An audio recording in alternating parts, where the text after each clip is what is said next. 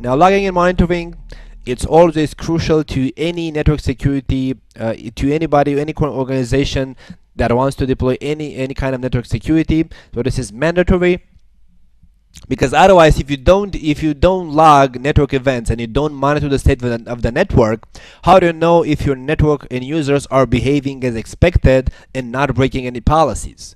It can be that, it can be that users are trying on purpose to bypass the built-in configured network security policies and technologies, like they're trying to get more access to the internet than they're allowed to, or they're trying to bypass the firewall.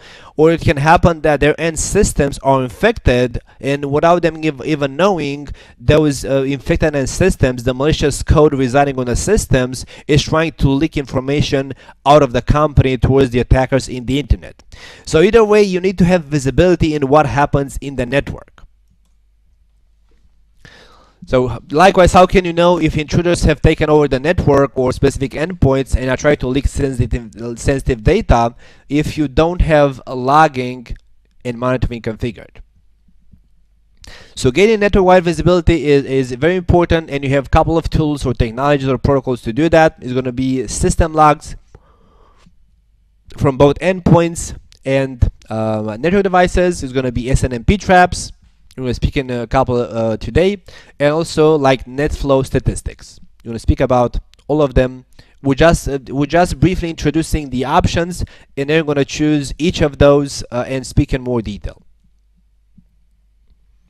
Now, logging and monitoring means that you're going to have so the more devices that you're going to send logs from, and the more devices you're going to monitor, it means that you're going to have huge amount of data to be processed and interpreted by your logging system, your logging server, or your syslog server, or by your SNMP server, which is of course not possible by human beings. So you cannot, like, imagine a huge network with tens and thousands of users and so many devices and a lot of traffic happening back and forth. You cannot, let's say, a human being cannot grab all of those logs and understand what happens and correlate them and say something like, oh, there's an attack happening from point A to point B in the network. It is not possible. So for that example, for that scope, you're going to have in the end deployed in the network what is called a solution like Security Information and Event Management, ACM,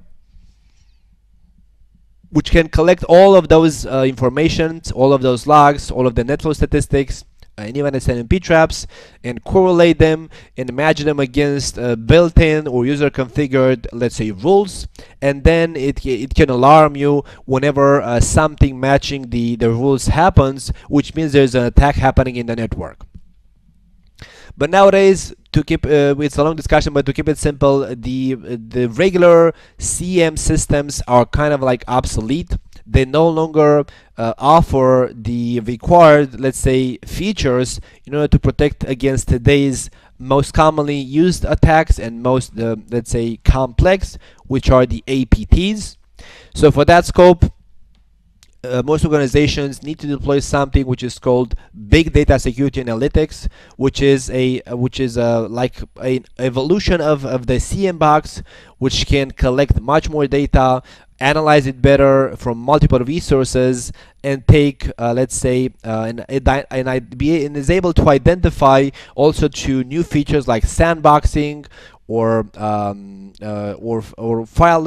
file hashing patterns.